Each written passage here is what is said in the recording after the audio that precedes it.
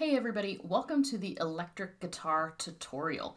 If you are coming over from playing acoustic guitar, this is going to be a great set of instructional videos for you on how you can take that information and end up playing electric guitar. This is definitely going to focus on worship songs and worship electric guitar and making sure that what you do fits in really well with ministry moments, slow songs, fast songs, and everything in between. So this video series will have about 7 videos helping you find out what are some inverted chords to play, when they might sound good or when they might sound better than others. And so buckle up, because here we go. This first video is going to focus on power chords. So if you already know about power chords, feel free to skip to the next video. But if this is all brand new to you, then stick around. So let's talk real quickly about some gear. All you need, of course, is an electric guitar, you need an amp, and for this you would definitely want an overdrive pedal or a distortion pedal or to turn up the gain on your amp. Depends on your specific rig and what you're using. So in this, I will just be using overdrive and overdrive only. I typically also like reverb, I also like delay. Those are great things to use in worship music as well.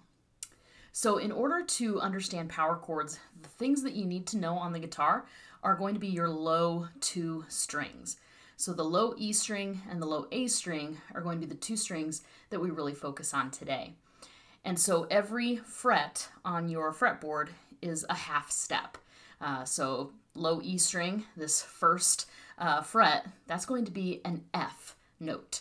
So keep in mind that between E and F and B and C, that's just the jump. There is no B sharp, there is no E sharp, that kind of thing. So as you're going up the neck, so here's your low E, so no fretting at all, low E. Here's your F note, F sharp, G. That's an important one to know. It also has a fret marker or a dot right on the side of the neck, so you know where you are for your G. G sharp, there's your A, so there's your 5th fret, A sharp, B, C, so don't forget that jump, C sharp, D, D sharp, and E. When you're back to that 12th fret, that's the double fret marker on your neck, you are right back to where it is basically at the nut, just slid up 12 frets. So you've got your E. That's your E string. Then on the A string, open A, your A string, here's A sharp, here's B, here's C. So another important one to make sure you have memorized is the C note on the 3rd fret of the A string. C sharp, D, D sharp, E, there's F, so don't forget about that jump from E to F, F sharp, G, G sharp, and all the way back to A. So that's the A string. Okay, so if we have these individual notes, how is that helpful? Well, if you see a G chord on your chord sheet for the song that you're playing, you will want to play a G power chord. Even if you see a G minor, you're still going to play a G power chord. So what does that look like? Well, your index finger will go on the 3rd fret of the low E string, and you're going to take your ring finger and place it on the A string, but on the 5th fret. So here's what that will sound like. So the 2 notes you're playing, one's the G, and then the other happens to be a D. So in music theory or in the building of the chord, that's the 1, the root, as well as the 5th tone in that chord, the D. And so put together, it makes this G chord, roughly. But it's neither major nor minor. So that's where the 3rd would come in a G chord, whether it makes it major or minor. So there's no 3rd, it's just the 1 and the 5. So a lot of people play their power chords with just those 2 fingers. I like to add in my pinky finger, and I would place that on the next string, the D string, also on the 5th fret.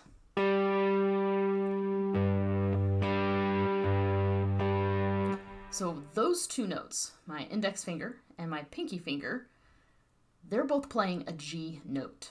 So it's only that ring finger in between that's playing that D. And so all three of those together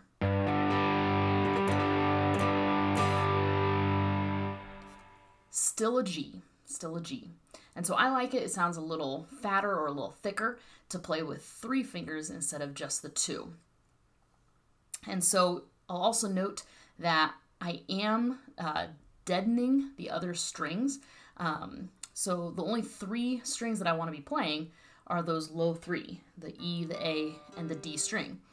So with my index finger, I'm kind of laying it to just kind of be flattened, and it's just touching, just barely touching those top 3 strings so that they don't make any sound.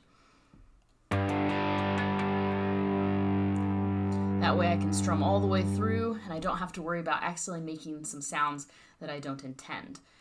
So if you start playing something rhythmically,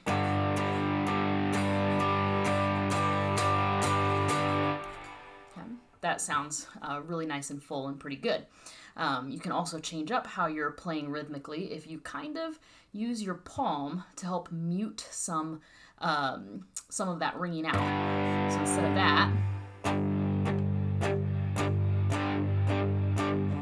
you just use your palm near the bridge or on the bridge even to just mute the strings shortly after strumming. So that can give a nice chunky feel to a build-up or something in a song. So those notes on the strings that you definitely need to learn, okay? Wherever you put your index finger, that's the root note.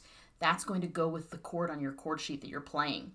So let's say you were intending to play a G, C, D, E minor chord progression in a song. Well, you would start with your G power chord, and then you would jump to your C power chord, which is now your index finger on the A string, 3rd fret, and your 2 fingers on the 5th fret, this time of the G and D strings. So there's your C. To do a D, then, slide your whole shape up 2 frets. So now you're on the 5th fret with your index finger, because that's your D note, and your other 2 fingers on the 7th fret of the G and the D strings. So there's your D. And to do an E minor, we just need to play an E power chord. So 2 more frets up the neck.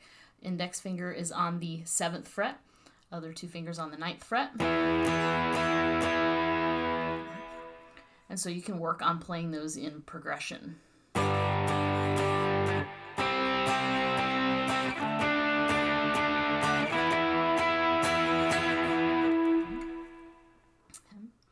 And so as far as rhythm goes, it kind of depends on the song. You might end up doing a lot of downstrokes. You might end up doing 8th notes or 16th notes, depending on the song and how you're maybe building something. But these types of power chords are definitely reserved for huge, big parts of the song. Of course, you wouldn't want to be playing them during a quiet part or, during a verse of Holy Spirit or something like that.